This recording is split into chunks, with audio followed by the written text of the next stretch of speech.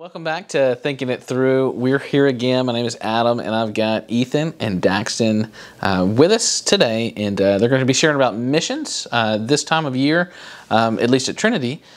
Missions is something that we're trying to emphasize. Everything we do takes planning, and so we really take this time of the year to try to lay out some good plans and invite people to participate. And so part of that is kind of being able to share you guys' story. Y'all had a very big summer, and not that we're just only talking about the summer. I know God's been doing a lot of things throughout your whole life, but we certainly want to hear a little bit about your summer and just some of the ways that God has used you as y'all have answered the call to go live a missional life. So thanks for being here. Thank you. Thank you for having us. Just to jump in real quick, and y'all can just kind of go back and forth if you want, or somebody can take the lead and we'll go back and forth like I said, but just broad strokes. If somebody doesn't know you, we were praying for you as a church all year or all summer, but just broad strokes, what were y'all doing this summer? So my name's Daxton, and so this summer, me and Ethan both went to South Asia, up into a pretty rural part of the Himalayas, and to an unreached people group where these people have never heard the name of Jesus before. Mm-hmm. And we were actually invited in by the community there to live in their homes with them and go and teach in their schools and teach the kids English. And so that was kind of our in to get in, and we went to go teach English, and we taught English by, our strategy was to go in and teach English by sharing the stories we know the best, the Bible. Daxton, you said that these were an unreached people group. I know that there are different categories that the International Mission Board uses to classify people. What are those different categories? Do you remember? Mm-hmm. So I know they have unreached and unengaged. Unengaged. That's where there's zero effort to even reach these people. They're not engaged at all. There's no active, evangelical push to reach them. They're just chilling. And then this summer, we actually helped to turn this unreached and unengaged group and bring them to a unreached group, and to help them become engaged. And so unreached is just zero. Not a lot of people believe in the Bible. The place we were at, they didn't have any scripture in their language, and it was kind of heartbreaking to be there. And then reached would be over that percentage of people that are evangelical. Yeah. It's probably...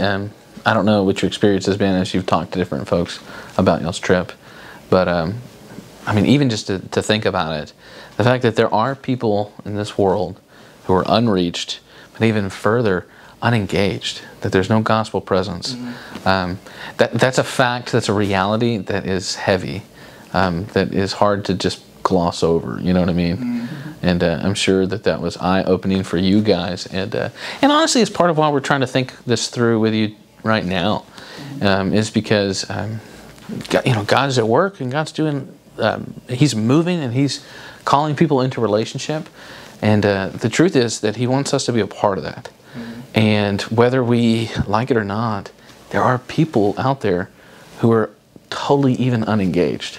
That's a sobering reality for sure, that we've got to be mindful of, prayerful of, and do something about, right? This summer while y'all were there, it was a privilege of the church to be praying for you guys, and so I know that y'all had quite the experiences there. Tell us some of the training that goes in before you launch out into a trip like that. What did y'all do? Well, before we actually shipped out and got on a plane, we went to an IMB training site, and we stayed there for about a week, training in cross-cultural evangelism, like how to share the gospel cross-culturally, how to use a translator, culture training, how to cross over into a culture that is completely different, even security training, like how to go through customs, how to live in a place that it's illegal to share the gospel. So there's a lot with that, but very thorough training. Yeah, just the thought of having to carefully share, there's a lot there for sure. How did you guys get to the place individually? I want to hear from both of you, where you knew, all right, I'm called to go. I think for me, because Ethan last summer went to Zambia, and I always told him, I can't go all summer. I just can't go all summer. And so I remember sitting in class one day, and I think the Lord just put on my heart right then. I was like, you don't need to worry about working this summer. You don't need to worry. I'll take care of it. Like, money shouldn't be an issue. You're called to go this summer. I talked to Ethan about options. I talked to our BCM director about options. And so I knew I wanted to go all summer. I didn't know what that looked like. Yeah. And so I was looking at some options with the BCM. I was looking at some options with the IMB. And eventually I talked to Ethan, and Ethan was like, hey, I'm going to this place in South Asia. You've got a spot on the team if the Lord's calling you. Mm-hmm. And so that's cool. Because you went to Costa Rica last year. I went to Costa Rica last year for a week. Yeah. And so that was really cool to like Costa Rica, it's super open. You can go as a missionary there. It's actually considered a reached country. But it was super cool to go over there and see how an actual missionary family works and how a missionary actually functions, and then to do missionary work. It's a great opportunity, just like it's like a first mission trip opportunity. Mm-hmm. Yeah, that's cool. I think having that first week of going to Costa Rica really helped me spend all summer in this place. How did I feel called? Well, I mean, obviously I felt like a burden for the lost peoples of the world, but I guess I never really felt called per se. I mean, I'm a Christian. Jesus saved me of my sins, and He's not just my Savior, but He's my Lord, He's my Master. And when I read the Great Commission, when He said, go therefore and make disciples of all nations, I took it seriously. I took that as not just we call that the Great Commission, but it's not the Great Suggestion, it's the Great Commission. And I took it seriously, and so I guess 2 years ago now, was when I got serious in my faith, and I read that, and I said, okay, God, where am I going? And I went to the missions night at our BCM, and they had people from the IMB there, and this lady was talking about these teams to Africa, and I just signed my name down and went. Yeah. And it was as simple as that. I read the Great Commission, and I was like, okay, as a Christian, I'm going to go, because I'm going to obey you, Jesus. And then I went to Zambia, and actually, I got back from the trip, and I was talking to the leader of the missions board that was there, and he was asking me like what skills I had in ministry that I could maybe use for a future trip in missions. I said this as a joke, not like thinking he would actually find some use to it, but I told him, I was like, well, I worked as like a backpacking guide, and I've always spent a lot of time in the outdoor scene. And that's when he was like, well, hey, we've got a team going to South Asia, to the Himalayas, and it's going to be super rural, camping, carrying weight, the whole thing. And he was like, would you go? And yeah, I was just like, it was a no-brainer. I went. That's awesome. I remember talking to you just about your Eagle Scout stuff, and doing all of that and just landing at this place where it was so obvious that the Lord was preparing you for this task through hobbies and different activities that you had been a part of for a long time. And so one thing, and I think this is a good thing, one thing that I hear from both of y'all, and that someone could interpret, I don't think it's the case, but they could say, wow, those are kind of almost anticlimactic calling stories. That's great. Here's what I'm saying. I think we're all called. And for both of you who literally just spent a whole summer of your life in an unreached, rural, across the world place, it started with a very simple yes. A very simple yes to a short-term mission trip and to being willing to go. And the Lord is using that. And here's the thing, like the goal of missions isn't just to say, okay, I've gone. But rather it's the work that you're doing, it's the ongoing work that the Lord is doing, and everything that He's going to use you for moving forward. Whether that's encouraging people right now just about taking faith seriously and going, or it's about potentially leading trips in the future. And we talked about that. And just helping mobilize people to go, but then also to, as you go, carry this same emphasis no matter what you're doing. You guys are in a time of life where I'm so proud that you're using the season and the preparation and the just the phase that you're in to be very intentional with ministry. Dax, I don't know how to segue to it. Just tell us. I know that there's some other opportunities coming up.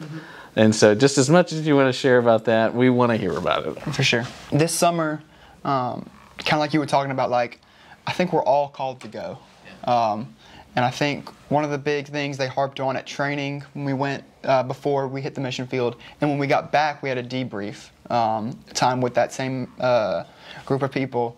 And they just harped on, like, you should go as far as you can, to as many people as you can, until God tells you to stop.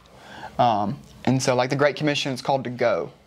And, like, I don't think it's a special calling. I think it's just something we're all called to do, and it's when the Lord tells you to stop and stay there. And so I think the Lord put on my heart this summer is, like, anybody can do anything for 2 years. And so talked it over with my fiance now, and I think, well, I know we are committed to doing Journeyman for 2 years. Whenever I get out of college, whatever that looks like, Lord willing, we're going to go on the mission field for 2 years. And so I'm super excited about, and it's also kind of scary. Yeah, yeah. And so, for sure. And then so also this summer with the church, with Trinity, I'll be leading a Nehemiah Teams trip, or NT for teens trip. So anybody between the ages of 14 and 18 that's in high school or just graduated can go on this trip, and it'll be an amazing opportunity. It'll be for about 3 weeks onto an unreached island in the Philippines. So it'll be super cool. That's cool, man. I know it can probably be scary to say, plans like that, but you saying it allows us as a church to come alongside. For sure. And say, we're here to help hold you accountable, but we're also here to encourage and to try to resource and to partner with you. So that's super cool just to hear, man. And I know that there are other opportunities out there, and as I think about the teams for this summer, that's very much an invitation, right? Like, this is not like the teams aren't set. Like, we need people to go, and so if you're watching this, listening to this, 14 to 18. 14 to 18, any guys. Yeah, right now it's a guys trip, but boy, what a huge opportunity to go and to share. That's super cool, man. So, Ethan, tell us a little bit about. All right, y'all been to a context that not a lot of people have been to. Just some of the challenges about trying to share the gospel. To start, it is like in the country we went to, it is wildly abnormal to be a Christian, and that is super abnormal to us because here, it's super abnormal to not be a Christian. Yeah. And so to go there, it's like nobody's Christians. And so the only, our tour guide, our trekking guide that took us into the Himalayas and spent the month with us in the mountains, helping us teach English, he was not a believer. He is, he's a born and raised Buddhist. It was very hard to share the gospel through him. In fact, we actually never were able to share the gospel like verbally through him. It was very hard. He was pretty maybe a little bit hostile to the gospel. There's a lot of hostility towards Christians like in the Himalayan regions of South Asia. Man, like those people, Daxton was talking earlier about like unengaged people, about how like these people just really haven't heard, like the gospel just hasn't made it there yet. Like Coca-Cola's made it there. All the kids we talked to in that village, they all knew about Lionel Messi. They knew about Messi, the greatest soccer player of all time, but they couldn't tell you a thing about Jesus. Yeah, it was hard. And so when you're sharing the gospel with these Buddhists, they're Buddhist not because they had the choice to be Buddhist. They're Buddhist because that's all they know. And when we go there, it's like starting at ground zero. Like they have no concept of a creator God. And so when you share the gospel, you have to start at ground zero because they have absolutely zero concept of some framework God. for even understanding that until it is built up. Yeah. Yeah. Wow. I know that part of y'all's story, included what some might say, changes of plans. We'll call them divine appointments, right? Because you told me about being at the school where they speak English, and you're like, you got the chance. How many kids were part of that? 159. 159 who didn't even have to go through the translator for that, to be able to share the gospel. And even those that it was very difficult for, I know that y'all were there to love them, to pray for them, and to lay the groundwork for future effort too. And so we know that that's very vital. One of the things that really struck me as we were talking about y'all's trip and things like that was just this reality that, okay, if I'm going to share the gospel with these people, like I have to know, I'm not trying to put words in your mouth, we talked about this, but like you have to really know that what you're inviting them into is going to potentially introduce a world of hardship in the physical world that they live in right now. And so the question is, well, why would we do that? Why would we ask them to turn away from their family, away from their culture, away from what they've known, and to place their faith in this Jesus whom they've never heard of? Like, what's the motivation there if that's going to get them ostracized and even maybe, threat of life? That's a loaded question, and I'm kind of leading you there, I know, but that's heavy, right? Like, that's what y'all did. Yeah. In the village, we were able to share with 159 students. We were able to give 2 students a New Testament Bible. And so while we were doing that, we eventually walked them home. We were able to walk them home, just kind of talk to them. And while they were walking home, they had their Bibles just like clenched like this. And I tried to hide it at first. They were just walking in the street with the Bible in their hand. They didn't try to put it in their book sack or anything. But we got to the first guy's house, and his brother came out to meet us. And his brother was he was a monk. And so the orange robe, the shaved head, everything. And we had just gotten finished talking to this guy about how what happens to you if you believe in Jesus, you go to heaven, and that if you don't, you spend eternity apart from God. And so we got there, and the monk just starts talking to us, and he basically tells us, as the Lama tells us at the monastery, their teacher tells them, there is no heaven and hell. There's only love and compassion. And so it was just super hard. We just gave this student access to the thing that can save him, the greatest thing ever. But it was so hard for me. I had to wrestle with this throughout the whole trip, because this was the first week we were there. I had to wrestle with this, like, that Bible could have caused him so much physical harm in that home, with his brother, with his parents, with his whole community. Sure. You know what I mean? Like, it was, even when his brother came, he hid the Bible. Like, he flipped it around so he couldn't see. And so it was something I had to wrestle through. But Jesus says that he didn't come, like, he came to divide families. And believing in Jesus is better than any physical harmship we can have here, and any disagreements and hardships with the family. And like, it was something like I really had to believe in, that we were giving him something better. And there it is, And if anybody's listening, like the training that y'all have at IMB and even just the teams that y'all are with, I know that everybody does things very strategically. Our goal isn't to just roll up in a village and mess everything up. There's sociological factors that are played in, and so everything needs to be accounted for. But you said it. We actually believe that this is the Word of life. And if we actually believe it, it's going to dictate, it's going to mandate that we do certain things, that we live certain ways. And man, I think that's huge. And you going was about bringing the Word of life. And so, what a great, listen, if we really believe that, we don't have to go to the Himalayas to be used by God. Like, there are people around us every day. And this is why I love talking about people who've been to places like this, because that passion is not isolated to a geography. Like what the Lord wants to do is to take that same passion and birth it in all of His children everywhere, so that at McNeese and at the mall we see people for who they are, people who need the Lord, and that we would be driven to respond appropriately to that. So that's huge, guys.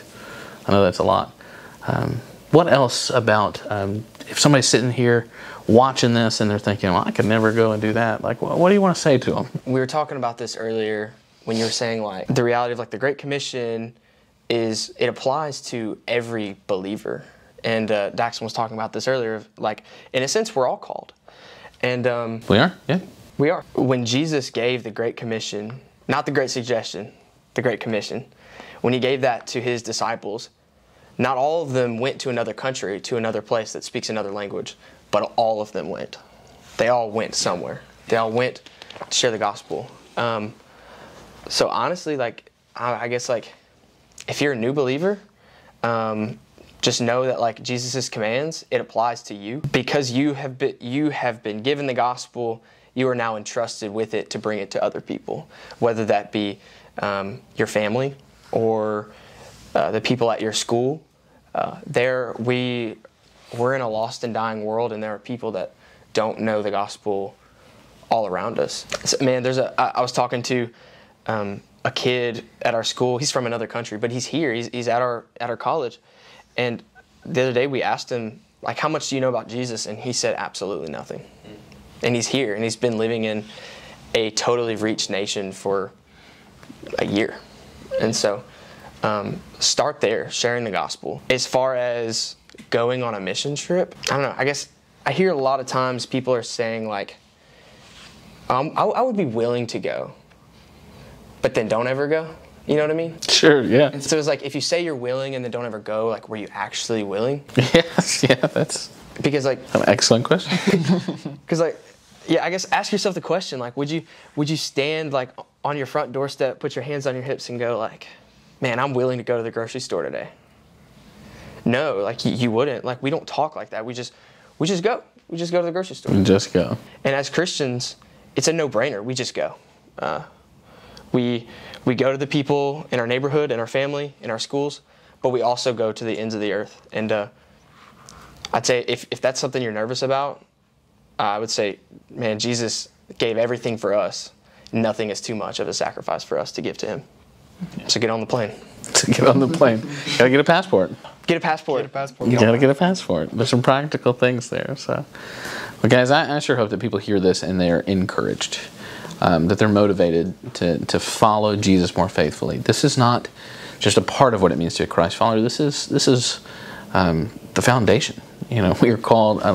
We've been entrusted with the gospel. We've got to take it out. And so, something that I've tried to be very faithful to teach is that giving, going, and praying are all legitimate forms of participating in this mission. And so, whatever season of life you're in, you know, all of those different categories might look a little bit different, but to some degree, all of them are mandatory for all of us. Give, go, and pray. And so much of what this does require finances. And so I'm thankful at Trinity that we've got people that are very generous, that God's blessed them to be able to be very wise with their finances, and so they give.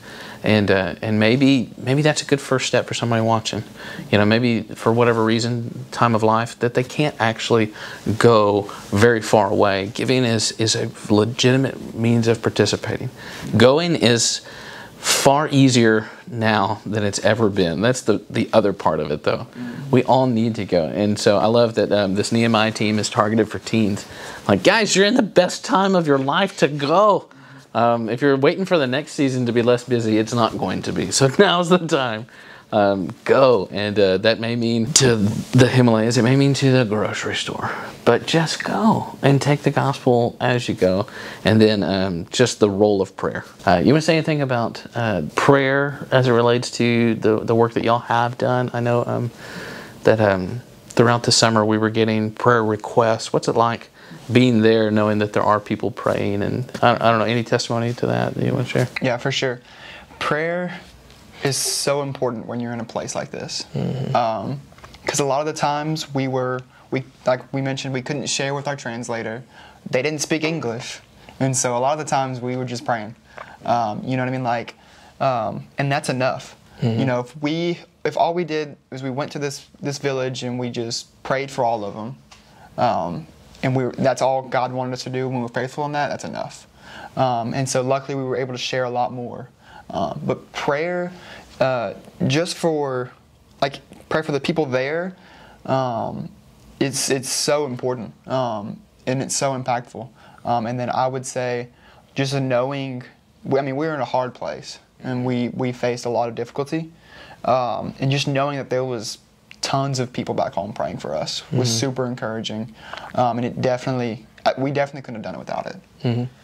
Anything to add? I would say one thing that I know we prayed for every single day, and I know it was always in our prayer requests, when we sent back to the church, was pray for our team to be unified. Without the Holy Spirit working in our team, we couldn't have had great unity. But we prayed for it every day, and there was an army of people back home at the church praying for us, and our unity this summer was impeccable. And we couldn't have done it this summer in that hard place without it. So thank you for praying if you did. But absolutely. So what you're saying is, when we live on mission and we ground our life in prayer, the unity results. I don't know. For me, it makes me think. In places, there. Unfortunately, you hear about congregations where there's lack of unity, and sometimes we get so preoccupied with things. Well, maybe the lack of unity is a result of a lack of mission and a lack of prayer. And I'm not trying to over-spiritualize it. I think it's just spiritual enough to be true. That, boy, for us here, right now, if we wrap our lives in mission and fill our life with prayer, I think unity will also result. So that's a good word for us. I appreciate that. So, well, guys, we are grateful for your commitment to the Lord. We know that when we say, well done, that we're bragging on God. But, guys, I'm very proud of you all. Taking your faith seriously, go and be an example. And I'm very excited to see how the Lord's going to work through your lives to mobilize others, but also to continue to use you to take the gospel to the ends of the earth. So thanks for sharing all this with us today. Awesome. Thank you. No problem. Thank you.